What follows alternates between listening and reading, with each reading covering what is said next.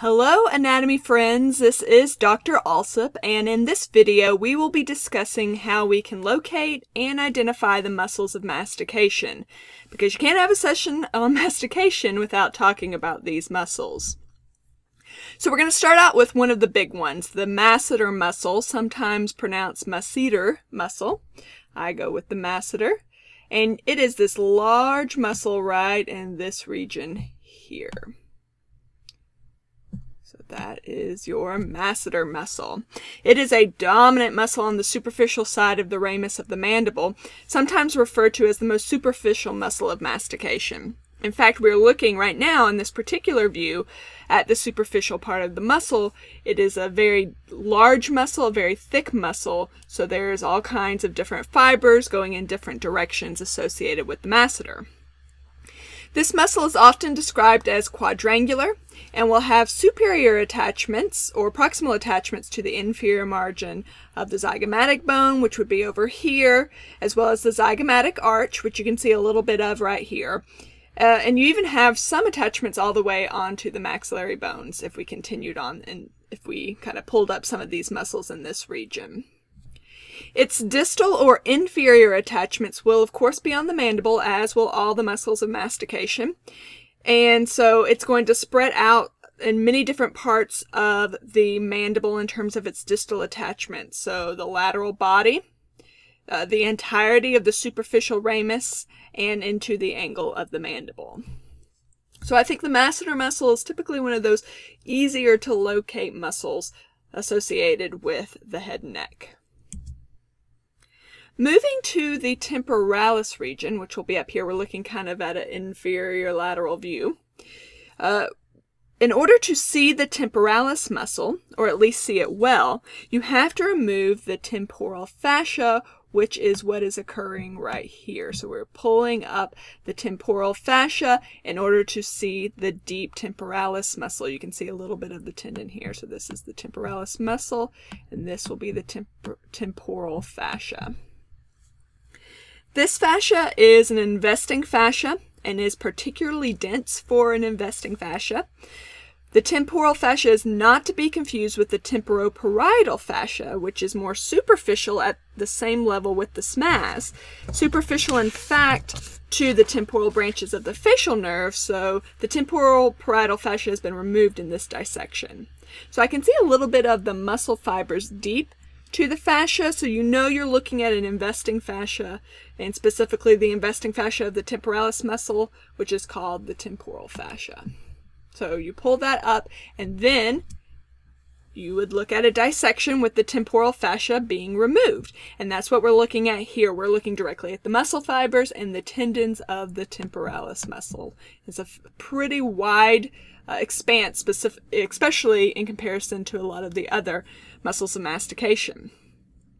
This muscle will extend from the temporal fossa, which is up in this region, superiorly, to the coronoid process, which you can see kind of right here, and portions of the ramus, as well as the temporal crest of the mandible. This muscle is always much thicker than I remember in a dissection, so it's often pretty difficult to do a clean reflection without affecting the deeper pterygoid muscles and in that important neurovasculature. So another pretty thick muscle of mastication.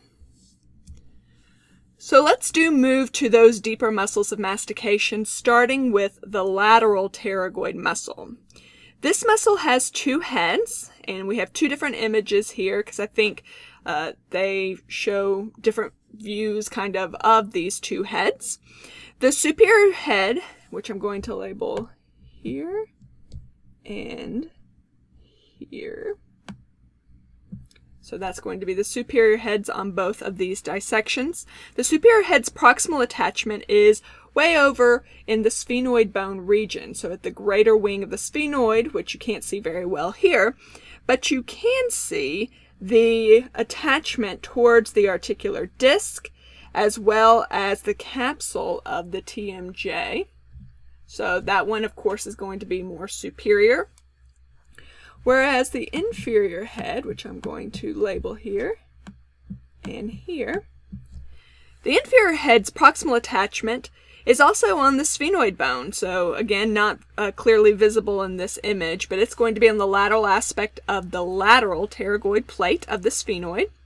And its distal attachment is going to be on that pterygoid fovea. And I think you can kind of see pretty nicely where that would be located there. The pterygoid fovea of the mandible, which is in the neck region of the condylar process. It is often closely associated with the second part of the maxillary artery, which you can see pretty clearly right here. And occasionally that second part of the maxillary artery will pass deep to the inferior head of the lateral pterygoid, which is what is occurring in this particular donor. Moving to the medial pterygoid muscle with the same images, this muscle forms the deep portion of the pterygomasseteric sling. So it's that sling that is going to be formed on either side of the ramus of the mandible. The masseter will be on the superficial part. The medial pterygoid will be on the deep part of the ramus of the mandible. And so that's what's forming that sling. I'm going to label them right here. It's a little difficult to see the medial pterygoid, mainly because, and let me label it right here, because you have a lot of that neurovasculature in these types of dissections, particularly the inferior alveolar neurovasculature, that's going to be kind of covering the medial pterygoid in these dissections. But just think, if you had something on the other side of the ramus of the mandible, kind of mirroring the masseter muscle, that's going to be the medial pterygoid. Its proximal attachments are going to be all the way on the maxillary bone, the palatine bone, and it's going to be on the other side, or the medial surface, of the lateral pterygoid plate of the sphenoid. So the lateral pterygoid was on the lateral surface of the lateral pterygoid plate. The medial pterygoid will be on the medial surface of the lateral pterygoid plate. And then, of course, it will have its distal attachment on the ramus of the mandible. So if I were to pick up these, this neurovasculature, you would be looking directly at the medial pterygoid. Same thing here, but you can see a little bit of it kind of peeking out in certain spots. Alright, the last muscle I want to cover is not actually a muscle of mastication, but considered a muscle of facial expression, but in very close proximity to the muscles of mastication, and this is the buccinator muscle. Recall that the buccinator muscle is on a deeper plane than many of the other muscles of facial expression, and it is covered superficially by a buccal fat pad. In most people, it's going to be variably shaped, irregularly shaped, and you can see it really nestled here, this buccal fat pad nestled here, right in front of or anterior to the masseter muscle. But if you remove the fat pad, then you are looking at the buccinator muscle. I'm going to label this here, and I love this particular image here. I think it's a good image of the buccinator muscle. This muscle covers the areas superficial to the lateral teeth-bearing regions of the maxilla and the mandible, and will be anterior to the ramus of the mandible. So you can see that really nicely right here. So if you think about, if you unreflected or move the masseter muscle back in place, you would have the masseter muscle sitting right here, and then the buccinator kind of right anterior to it. You can even see a little bit of the remnants of the parotid duct in these images, because if you recall from that session, the parotid duct is going to pierce the buccinator before emptying its contents into the oral cavity. So there is that buccinator. These are the muscles we wanted you to locate for this session. So 4 muscles of mastication and 1 muscle of facial expression, which is geographically closely related. Please make sure to review on your own and reach out with any questions you may have. Thank you and have a wonderful day.